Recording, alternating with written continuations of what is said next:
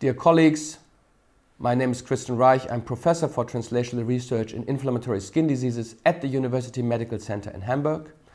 And together with other German and US colleagues, we did an analysis regarding the therapeutic longevity, the potential to give psoriasis patients a long-term control with the IL-17A antibody secukinumab that was just published in the British Journal. So please allow me to walk you through the main findings. Now, this is not real-world data, it's clinical trial data, but the two clinical trials we selected allowed us to compare the therapeutic longevity over a 52-week period between secukinumab and A, ustekinumab, and B, etanercept. For our analysis, we defined three response categories. Number one, insufficient response, PASI below 75. Good response, between PASI 75 and PASI 90, and excellent response PASI 90 and above. We also defined two efficacy patterns.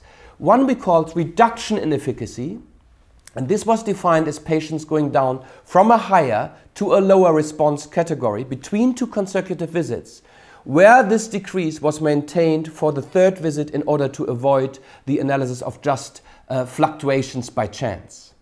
The second efficacy pattern was called loss of efficacy, and this was defined as patients really going below a PASI 75 response. Now, what were the main findings? In the CLEAR trial, where secukinumab could be compared to ustekinumab, no loss of response over this one-year period was seen in 90% of patients treated with secukinumab compared to 74% of patients treated with ustekinumab.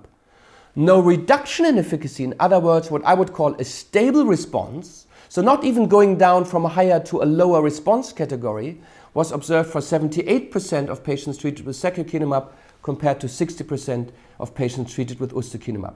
Actually, the findings were similar for etanercept.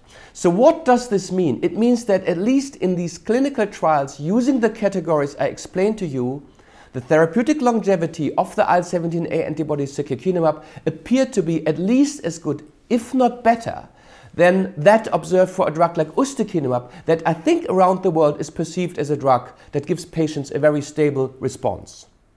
We also did additional analysis. We looked into subgroups, for example, defined by weight and previous failure to therapy, and tried to identify are there subgroups that have a higher or lower chance to have a stable response.